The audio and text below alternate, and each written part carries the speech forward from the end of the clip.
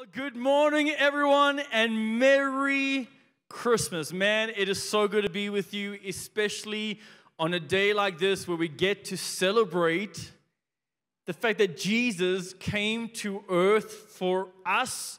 Man, I tell you what, I think being in church today really proves that you believe this day is actually about Jesus. So well done. It's so good to be with you. I don't know if you've told all the people around you Merry Christmas, but you're soon going to discover that I like to have interactive messages. I like you to be part of what I'm preaching on. And so I want to give you like a moment just to learn the names of the people you might be sitting alongside and wish them a Merry Christmas. Go for it.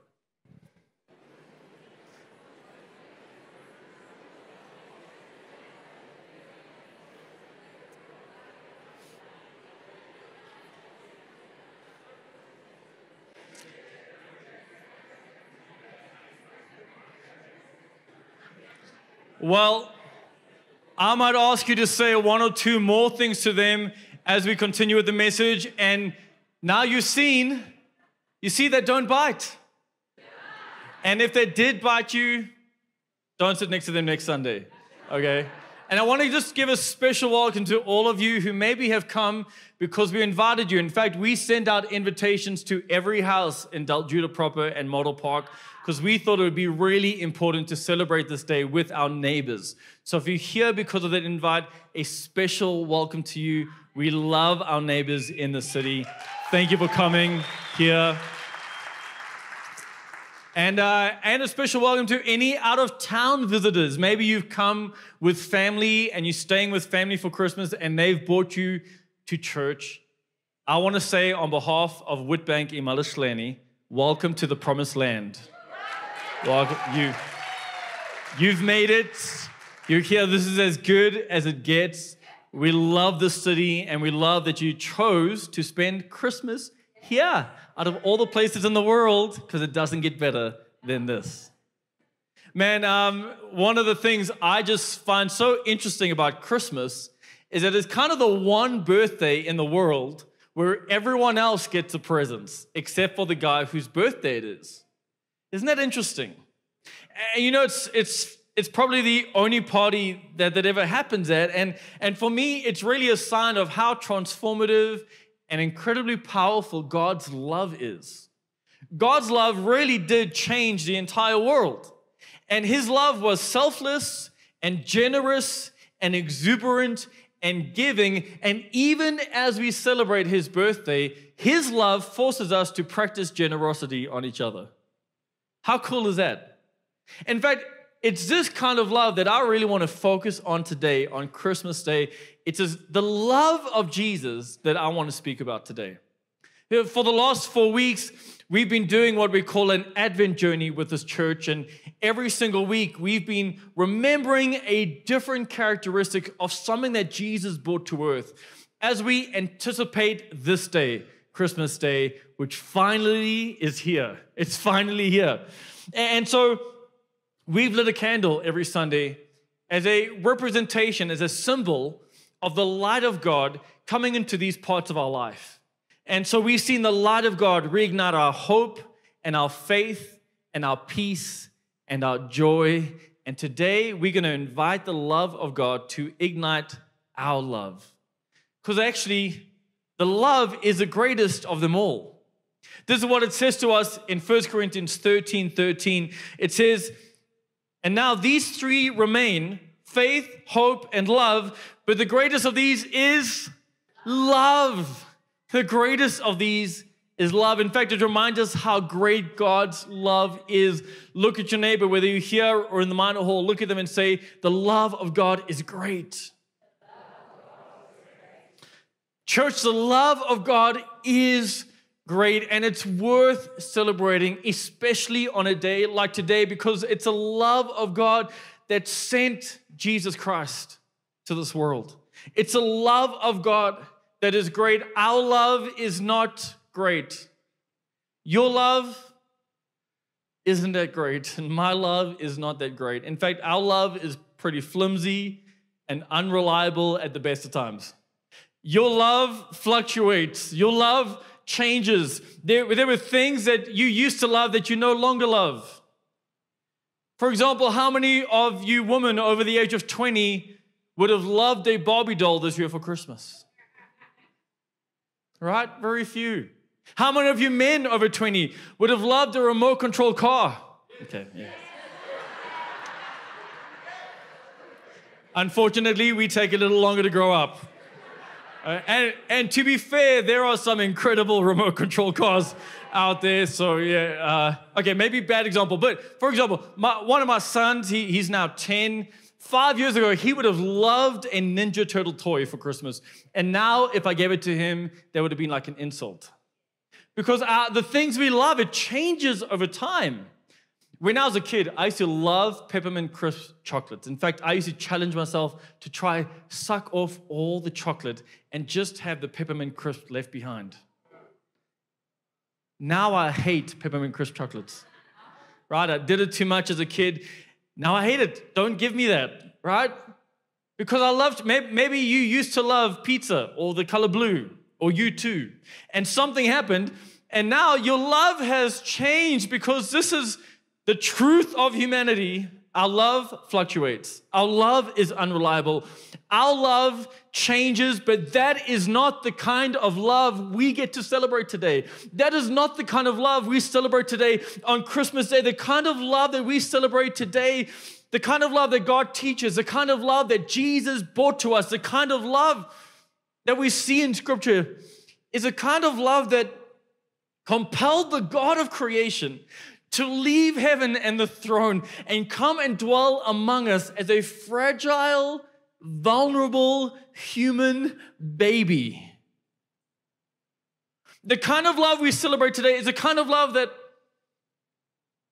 made God think that he was willing to put himself in his own creation. Think about that for a moment. God was willing to subject himself to come and dwell in his own creation because he loved us so much. In fact, in order for Jesus to come as this baby, he had to be prepared to empty himself of all his divine privileges and power. We read about this in the book of Philippians, chapter 2, verse 6. It says, who being in the very nature God, did not consider equality with God something to be used to his own advantage. Rather, he made himself nothing, but taking the very nature of a servant, being made in human likeness, and being found in appearance as a man, he humbled himself by becoming obedient to death, even to the cross. Those words, to become nothing, it's in the Greek, it paints this picture of a bucket that's full of something that's then being turned over and being emptied until every single drop is gone. This is what Jesus was prepared to do for you and me because of his love for us. He was prepared to empty himself of his divine privileges, of everything that made him God. He gave up the right, and he allowed himself to dwell in a dependent, vulnerable baby's body because of love for you. Because of love for me. This is a kind of love that we celebrate today. And then when the crowds and religious leaders come around Jesus, and they ask Jesus, what's the most important thing to do? What's the most important commandment? It's interesting that these two words, love, they show up again in the most important commandments. When they ask Jesus, what's the most important thing we have to do? He uses this word again, love. Love, the most important thing to do is to love God. Love people, love God, love people, love God, and love people. In Jesus' own words, we read about it in Mark 12, verse 28. It says, of all the commandments, which is the most important? The most important one, Jesus answered, is this. Hear, O Israel, the Lord our God, the Lord is one. Love, can you all say love? Love the Lord your God with all your heart and with all your soul, with all your mind, with all your strength. The second is like this. Love your neighbor as yourself. There is no commandment greater than these. Jesus was saying this is the meaning of life. This is our purpose. We were created to love.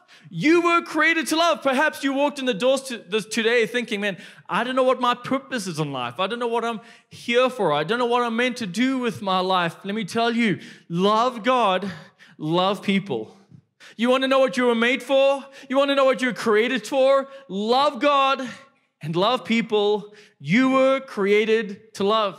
It's the most important thing you can do with your whole life. Look at someone close by and say, you were created to love.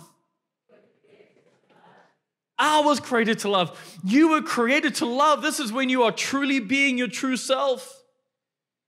And here's kind of where it gets a bit tricky. When I look at those two things, love God and love people, how many of you know one of those is a lot easier to do than the other? Right, I mean, I look at God, first of all, wow. He's my perfect dad.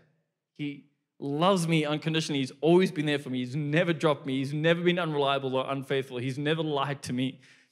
He gives so much. He gives love and salvation, and he gives me his presence, and he gives me power, and he gives me wisdom and counsel and comfort and strength, and it's just this God, and I just look at him and I just want to love him. And then I look at you guys, and some of you are weird, and some of you are moody and broken and angry and complicated and unreliable. And then I look at God. One of these is easier to love than the other.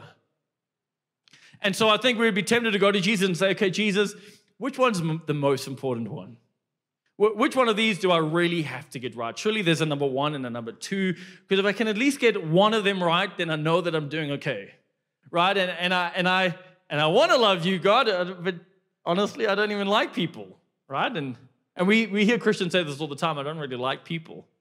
And so we might go to God and say, okay, God, tell me, which is the most important, to love God or to love people? And Jesus would say to us, yes. You'd be like, no, God, tell me which one. Jesus, tell me, do I need to love God or love people more? Yes. Yes to both. Yes, love God. Yes, love people. They are the two sides of the very same coin. And the very fact that you're asking that question means you don't get the point yet. For Jesus, the love of God and the love of people are inseparable. You cannot separate them. In fact, your love for God will be shown by how much you love people.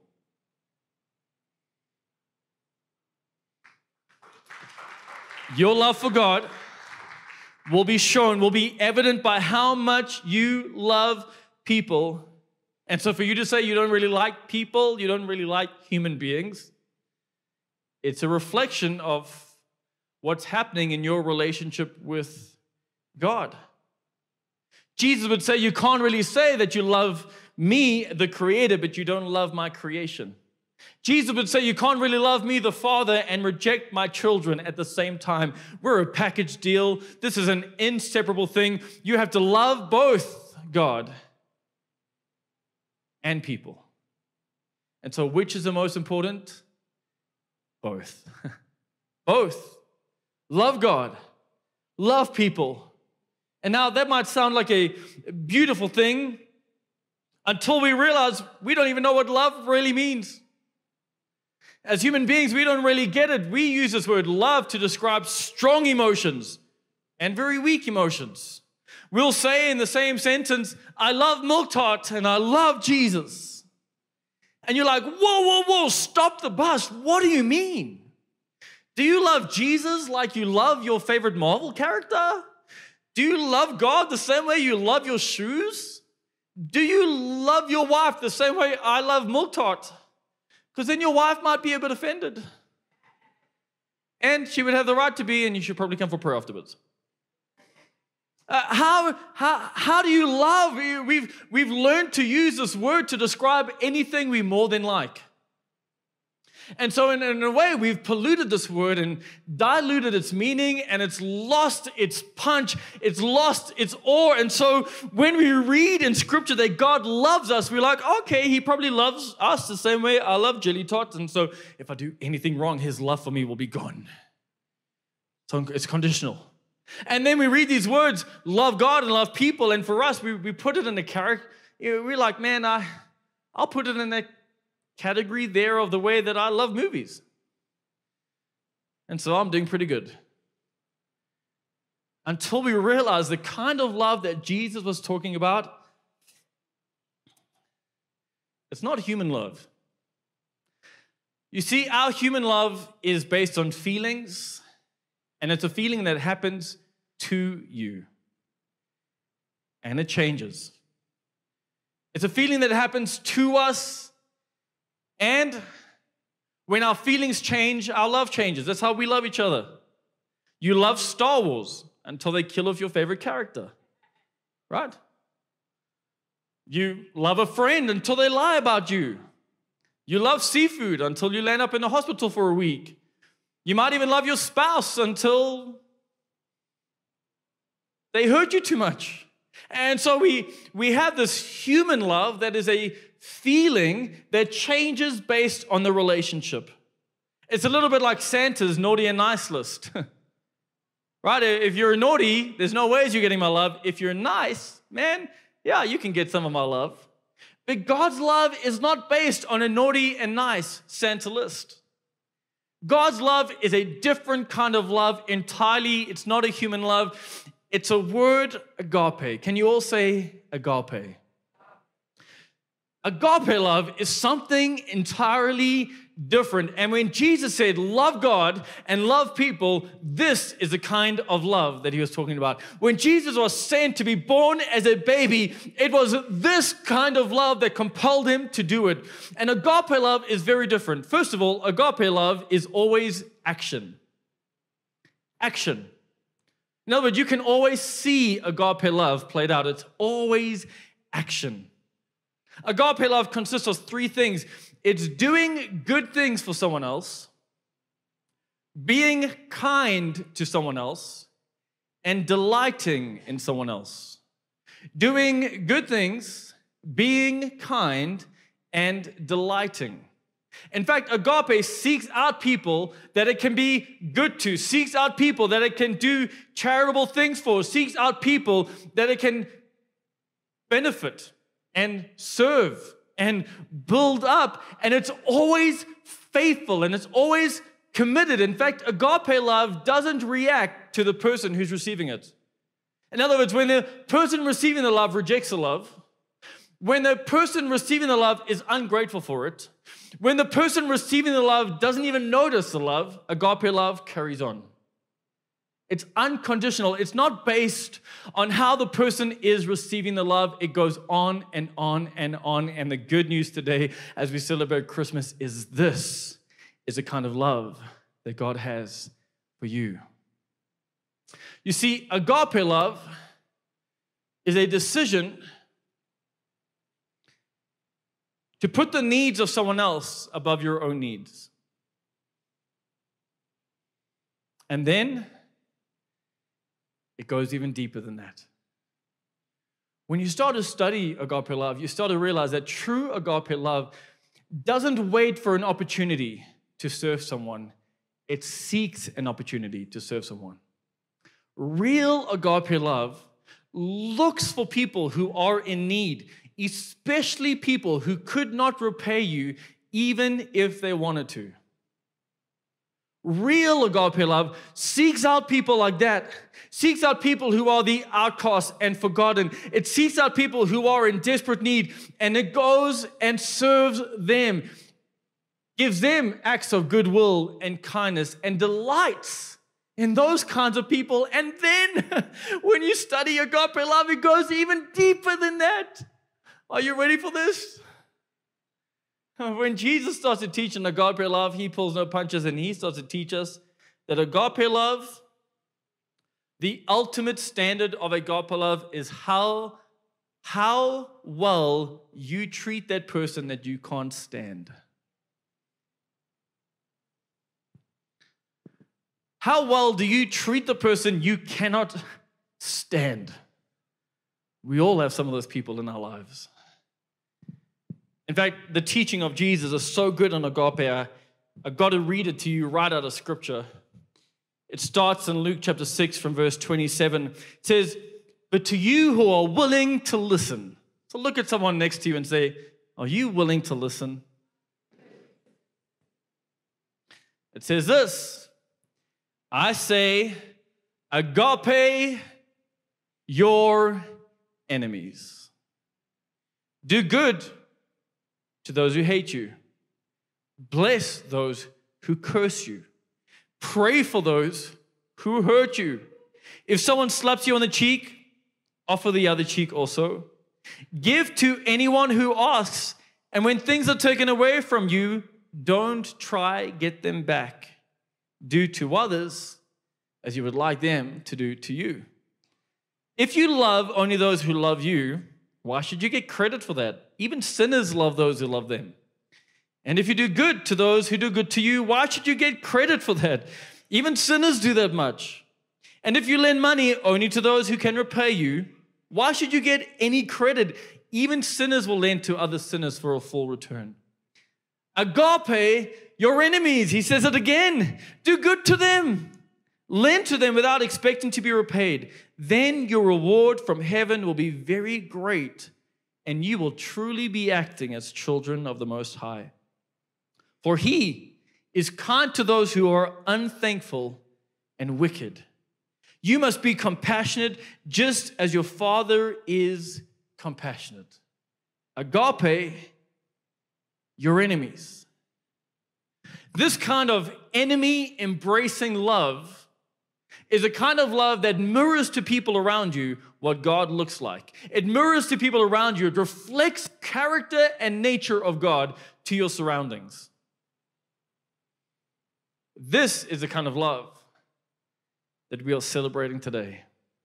It's a kind of love that sent Jesus to be born as a baby, and then Jesus lived out agape love, and He taught agape love, and we see Him from the time of His birth to the time of His ascension. He is actively going out and looking for people that He can serve, looking for people that He can love, looking for people that He can do good to and be kind to and delight in. He actively seeks them out. He moves His whole life toward the poor and forgotten and those that society has rejected and overlooked, and He calls people no one else would even call. He shows us what agape love looks like, and then in the ultimate expression of agape love, Jesus dies for His enemies. He dies for those who have rejected Him and mocked Him, those who are beating Him up. The ultimate act of agape love is the cross. You see, Jesus knew the only thing that could get rid of our sin was His blood. His perfect, God-filled blood. He knew that we needed to get rid of our sin because when we enter eternity, if we have sin on us, we can't be with God in heaven. And so the blood of Jesus is able to wash away our sin so that when we die, we can now be with God in eternity in this place called heaven. And so as the ultimate act of love, Jesus died for the very people rejecting Him, mocking Him, betraying Him. In Romans 5:8 it says, "But God showed His great love," again, great love, "for us by sending Christ to die for us while we were still sinners." Jesus has shown agape love to everyone listening to this message. He's shown it to us. You see, He sought us out. And He showed us goodwill by giving us a gift we could never repay, even if we wanted to. He showed us the ultimate act of kindness, the ultimate act of goodwill, and He delights in us when we were spiritually homeless and bankrupt.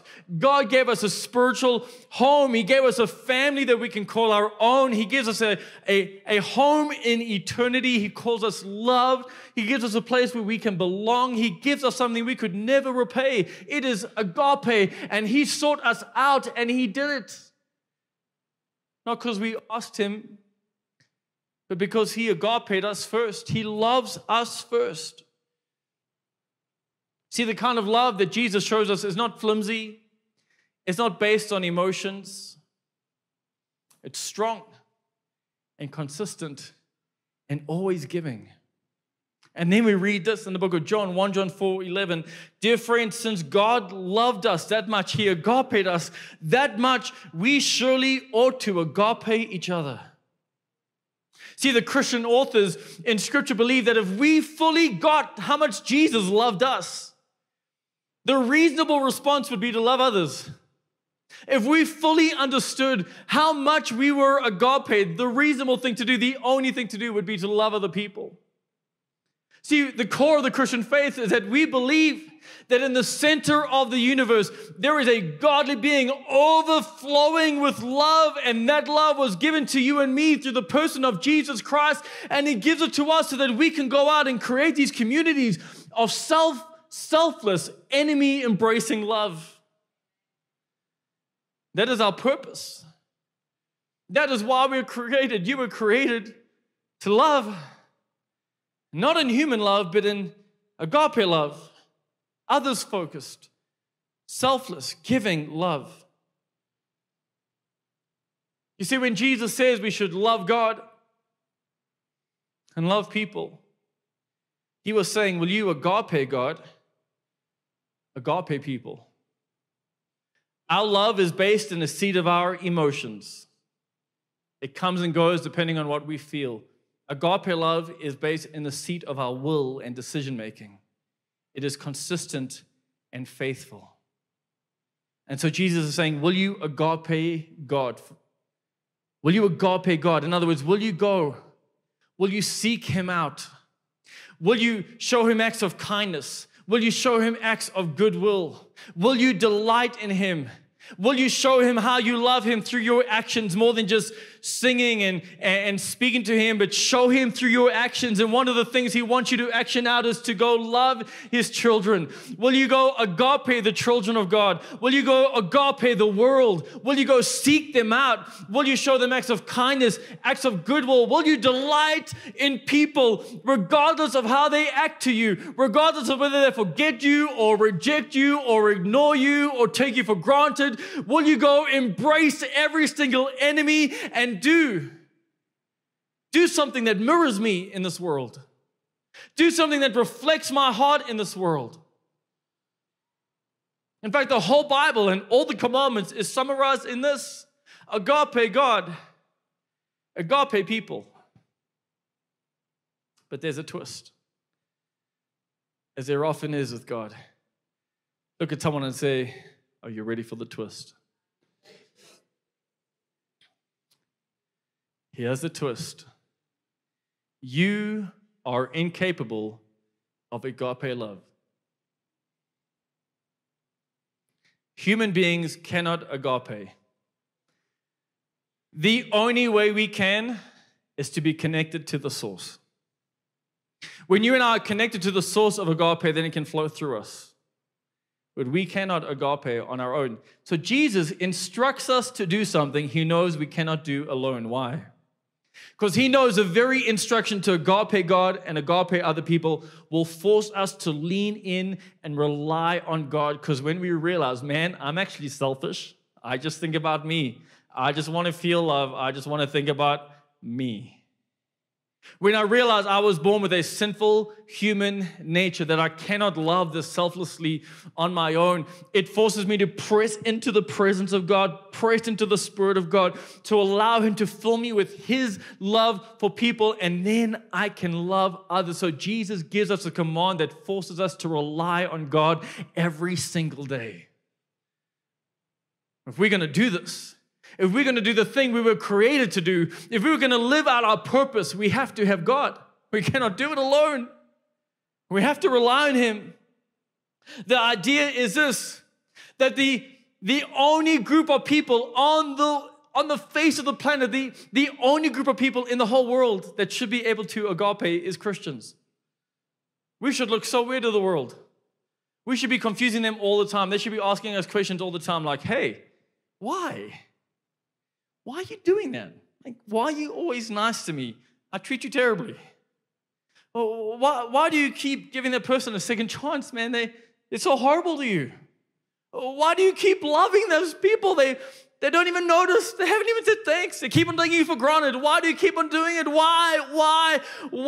And when they ask us why, we can point to the source and say, look, that is the kind of love I've received. So now I freely give it so that you can see it. And the world will know. The world will know that agape lives in me. See, God, his very nature is love. He is love. And so when God is in us, the thing that people should be seeing is agape. Jesus said it like this in the book of John. In John 13:35, your love for one another will prove to the world that you're my disciples. God wants there to be these pockets of communities that are doing something in the world that no one else can do. Agape. Enemy embracing, others focused, selfless, giving, generous, kind, decision made, love that is faithful and consistent. Which means, guys, we lose the right to ever refuse to love someone.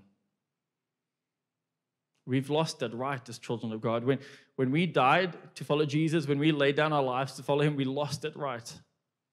We lose the right to refuse to love someone who's different to us, a different color or race or gender or ethnic group or language or background or culture. We lose the right to refuse to love those who have hurt us and lied about us and rejected us. We lose the right because that is not what agape does. And when we have the love of God in us, when we rely on God, he will fill us with this kind of love. In fact, we told this in Romans 5:5. It says, for we know how dearly God agapes us because he has given us the Holy Spirit. Why? One of the reasons the Holy Spirit has been given to you, listen to this, to fill our hearts with his agape. It's one of the reasons we need the Spirit to fill our hearts with his agape love, because unless we are filled with his agape, we cannot fulfill our created purpose. We cannot fulfill the very thing we were put on earth to do. So the Holy Spirit fills us. God helps us love him, and he helps us love his children, and he helps us love the world. And so today, on Christmas Day, as we celebrate this love, as we celebrate the greatest act of love, God coming to live us as a baby, I want to ask you about your agape. As we read this instruction from Jesus, that the most important thing to do is to agape God and agape each other, I want to ask you, who do you need to agape? Perhaps it's God. Perhaps you've realized that something in your relationship with God has become self-serving and self-seeking, and it's all about what you can get. And today you want to say, God, I choose to love you. I choose to action out my love for you.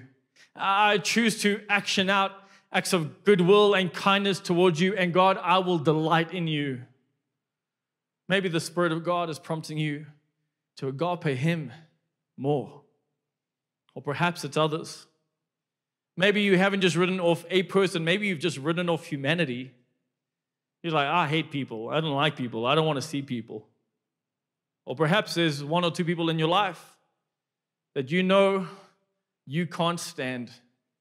And you realize the agape love of God compels you to serve them, embrace them, and bless them. And so today, as I light the last of the Advent candles, this is symbolic of the light of Jesus Christ coming into the places and reigniting something in us. And in this very moment, I want you to think about the places where you are lacking agape. And we're going to trust that God through the Holy Spirit who fills us with agape love, is going to enable you to agape God and agape people. Can you close your eyes? Whether you're here or in the Minor Hall or watching online, I want to ask you a question. Perhaps you've been listening today and you realize that you could never love like this because you aren't connected to the source. You realize you're not yet a child of God. You don't have the Spirit of God dwelling inside of you. And so you would never be able to fulfill this purpose of loving God and loving people because you're not yet a child of God. I want to encourage you, that can change right now. In fact, Scripture calls our salvation a gift. This is the greatest gift you could ever receive. And I couldn't think of a better day to open this gift of salvation than on Christmas Day. Are you kidding me? How awesome is that? And so I know some of you, you know that God has brought you here for this moment, right now. He's brought you here so that you can join His family, receive His agape love, so that you can agape others. In fact, if you know that God has brought you here, and you want to become a child of God today, you want to become a Christian, I want to pray with you. And I'm not going to ask you to do anything weird. I'm not going to ask you to stand up or come to the front. But just so I know who I'm praying with, if you know that today you need to make the decision to become a child of God and receive that gift, will you just put up your hand where you're sitting and put it down so I know who I'm praying with? Thank you, thank you, thank you, thank you, thank you. Hands everywhere. Thank you, thank you, thank you. Thank you, God. Man, heaven is going to be rejoicing today on Christmas Day because there are children of God joining the family. I want us to pray together as a church. Some of you might be praying this the first time. It's not the words that matter. It's really about what's happening inside. But I'd like us all to pray in support of those who are doing this today for the first time. And we're going to celebrate what God's doing in this room because He's about to fill people with His agape standard love. Let's pray. Dear God, thank you for finding me. Thank you for choosing me. Today I come to you and I repent of everything I've done that was not of you. Please forgive me, God. I receive your grace. I receive your forgiveness. And I receive salvation. Jesus Christ, I believe in you. I believe you are the Son of God. I believe you lived and died and rose again. And that you are Lord of all. So today, I give you my life. Be Lord of my life from this day forward. Father God, I am grateful to become your child today. And I look forward to having a lifelong relationship with you that starts today. In the name of Jesus, I pray this. Amen. Can we just celebrate what God just did in the room? Woo! Amen.